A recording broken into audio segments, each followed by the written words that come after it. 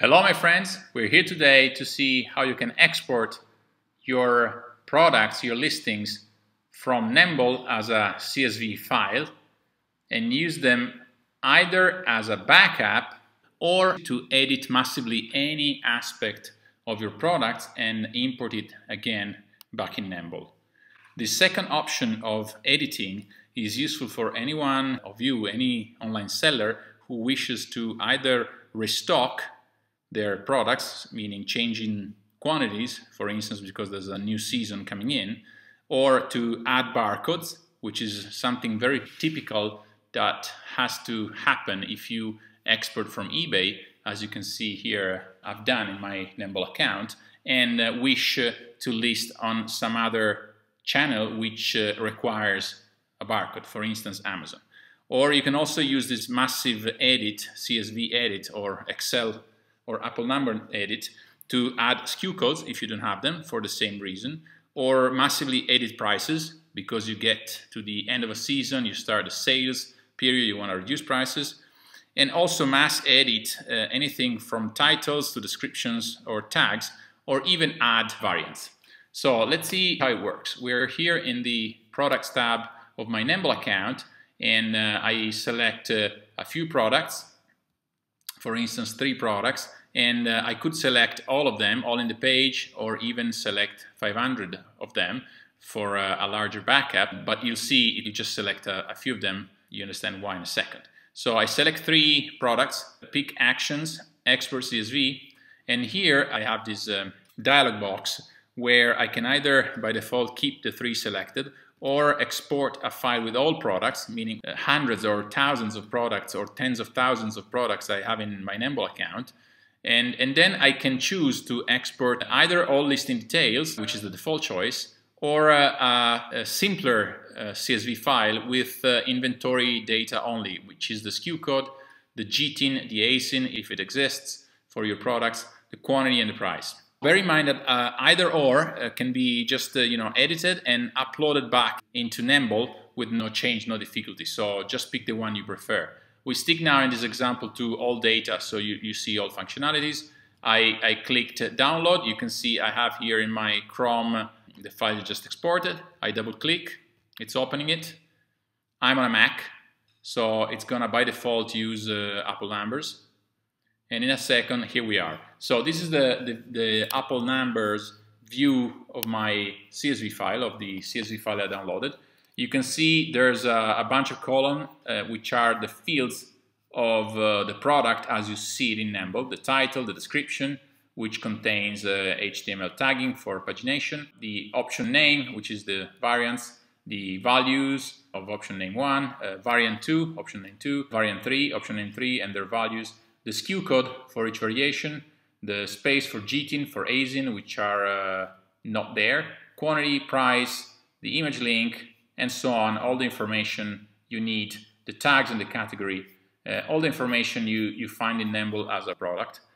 And in addition, there's an additional column here, the ID, which is generated in Nembol, and it is unique per each product. So you can see the first 6 lines have the same ID. It means that it is the same product with 6 variations. And then we have a different ID and again 2 of them, which is another product with 2 variations. So as a backup, imagine that this would be your file with maybe thousands of lines. You just hold it in your PC and then you can use it for any use, even upload it in Nembol later on.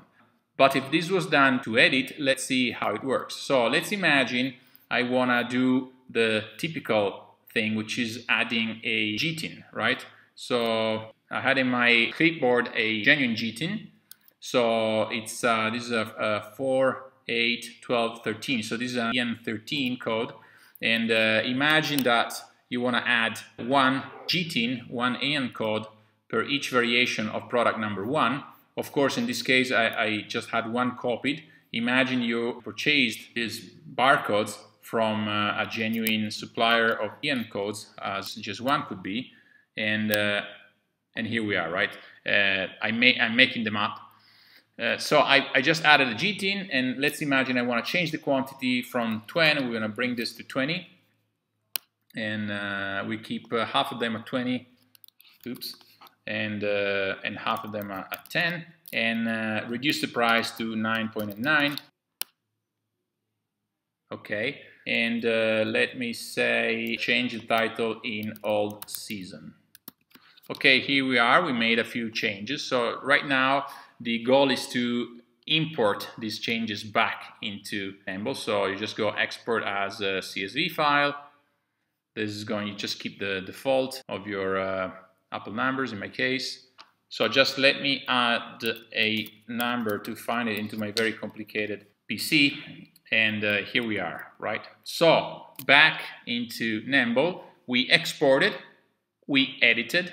Now we want to put it back. So you don't need to select the same products. You can be even, next day or in a week. You just go import CSV, different command, and choose file. I need to look for the file I just generated. This is it. Open. There it is. Start import. You can see here the import status and the import complete with one edited product, which is now the one on top. So let's see. You can see already the price changed in the title too. It's all season now. If we go into it, there it is. We have the barcodes we added, the quantity. We said that half of them would be 20 and half of them would be 10. So you can see the price changed, the quantity changed, the barcode changed. The SKU code is of course unchanged. Anything else is unchanged. So this process can be used to change any aspect of the product, including adding variations if you want, which is the most complex thing you can imagine. So let's stick to this product or go to the next one. So we have this product here, test vintage oval deep blue, blah blah, has option name amount 12 piece, 24 pieces. So we can add and copy the line of the variation number 2 and add a 36 piece variation. The SKU code is of course copied, which is unacceptable. You cannot have duplicated SKU codes in most systems. It doesn't have a picture, but it's not important. Let's say we want to add tags, which is another thing many sellers want to do, and also add a brand. So tag 1, tag 2, tag space 3, tag 4. That's it. And a brand, it's my brand, right? And we copy this in all of them. And also the tags. Category, we stick with pearls.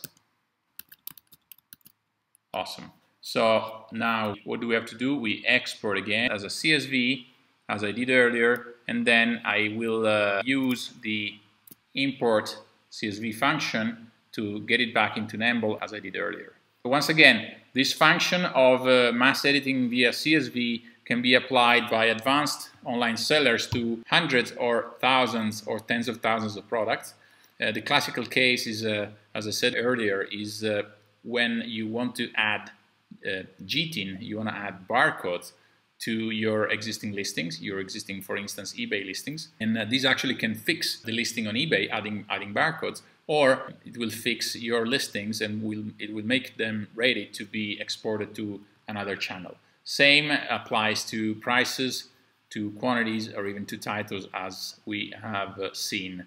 This import CSV, also edit CSV, makes your Nembol compatible with any ERP system, which will generate each new season an additional file with a SKU code or a barcode and a new quantity.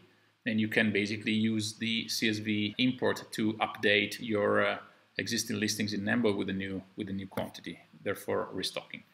So that's all for today. Don't forget to like this YouTube channel to receive the next updates from our video producing factory. Have a great rest of the day.